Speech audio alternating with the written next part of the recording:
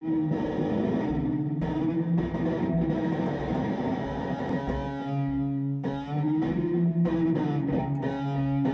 know, I suppose we tend to come back to all the same things, and you know, if these books are about anything at heart, they're about family, and fathers and sons, and sons and mothers, and you know, I think what I kind of tend to do is tell the story properly, and the kind of and the themes and everything follow it. And if you find the story, if you find the truth, if you find the art, if you tell it properly, then everything else follows. Storytelling is you find the textures of the world and you work around them. Mm.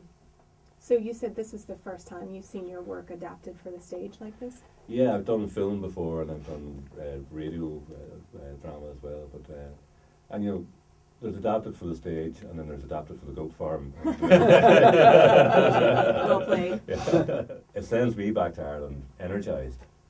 You know, to see this. You know, I mean, I've written a kind of book a year for the past 10 years, and it's not that you get jaded, but you need to have your imagination opened out or reopened out again. And I mean, I'm really grateful to Michael for